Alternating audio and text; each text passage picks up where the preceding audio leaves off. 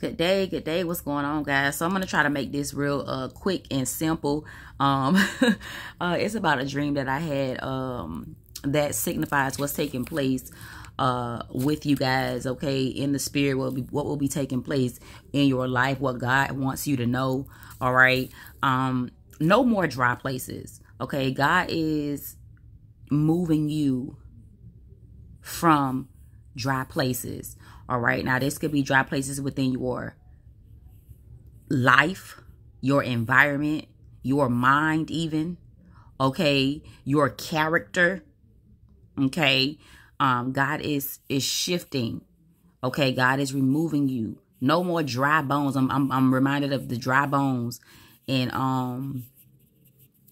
Ezekiel, okay, and it came from a dream where the bones was coming together in the dream, and flesh and everything was forming. You know, it's like the bones was coming alive, and that's what's taking place. No more dry places, because all things are being made new. Okay, let me break the dream down for you so you can understand where I'm coming from. So basically, in my dream, I was at a salon. And I don't know why salons are always depicted, but I guess it's a form of what I'm hearing. It's like a form of fellowship, I guess.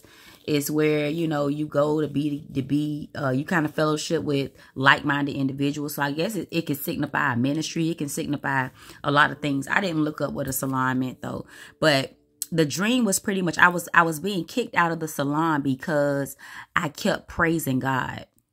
Okay. I kept praising God, and I was speaking in tongues, and I was really being obnoxious to a lot of people, but I was praising God. So they kept kicking me out. And what this signified is that many of you all could be in an environment where you are around those in the natural. Okay, you are around unbelievers. Okay, you're spiritual and they're natural. Okay, however you want to look at that. All right, the unrighteous and the righteousness.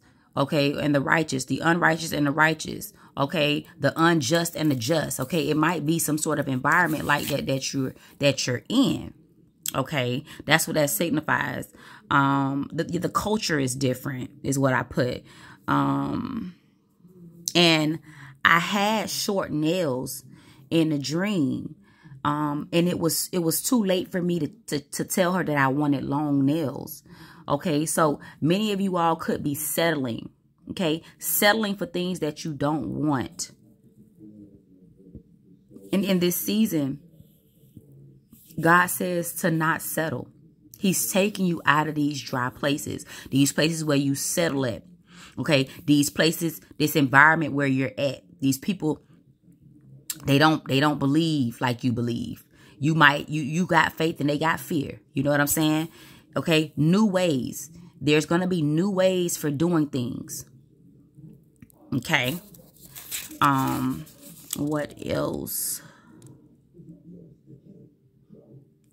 So God brought me to Haggai to illustrate, because I'm like, well, Lord, I need scripture. So I was in Acts, and even Acts did illustrate for me, but Haggai illustrated even better for me. So I went with Haggai since that was where I flipped to. Let's see, Haggai. Let me get there because I want to read you the scripture. It's going to be Haggai 5-8. All right, Haggai chapter 5. No, Haggai 1, 5-8. All right, so it says here in verse 5, now therefore, thus saith the Lord of hosts, consider your ways. Many of you all are needing to consider your ways on how you do things. All right. That's going to be changing. Many of you all, you can't do the same things that you've been doing. There's new ways for doing things in which Christ Jesus is going to be informing you of. Okay. Implementing in your life. And many of us you might not want to do it. You might not want to do it God's way. You might not want to do it his way. All right. But this is what has to be done. Okay. This is what has to be done. All right. It says, verse 6, ye have sown much and bring in little. You eat, but you have not enough. You drink, but you are not filled with drink. Ye clothe you, but there is none warm. And he that earneth wages to put it in a bag with holes. Thus said the Lord of hosts, consider your ways. Verse 8, go up to the mountains and bring wood and build a house, and I will take pleasure in it, and I will be glorified, said the Lord. Okay, so what the Spirit of the Lord is saying is that we ain't satisfied. You trying to do it your way will not bring contentment. It will not bring you contentment.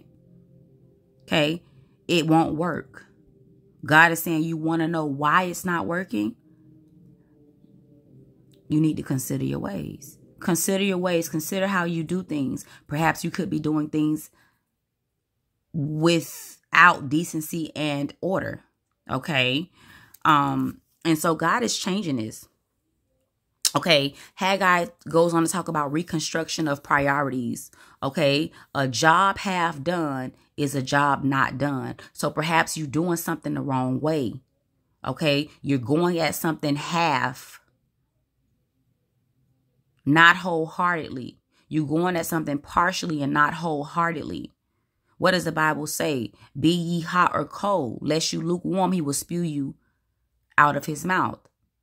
So that's, many of us are lukewarm. That's what the Bible is saying. It says, commit your ways to God. He will guide and bless our walk. Okay. So many of you all are not, I feel like we could be being a little disobedient here. Okay. We're trying to do it our own way. Okay.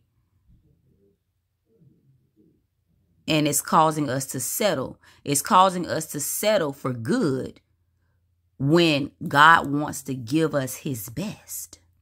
Okay. So avoid compromising. Okay. Consider your ways. Okay. Tell somebody, do it God's way. Do it God's way. That's the title of this message. All right. This here is the message. I hope that it brought clarification to you. Oh, and the song that God gave me is, and the message in the song is, the past is over. All things are made new. Moving forward.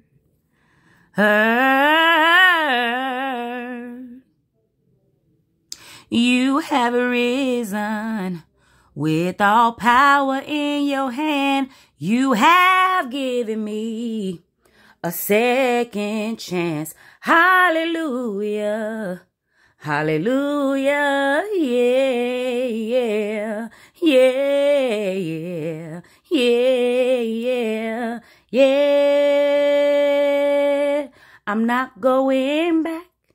I'm moving ahead, here to declare to you, the past is over and you, all things are made new. Surrendered my life to Christ, moving forward. And in order to do that, you have to do it God's way. Until next time, be blessed, guys. I love you with the love of Christ.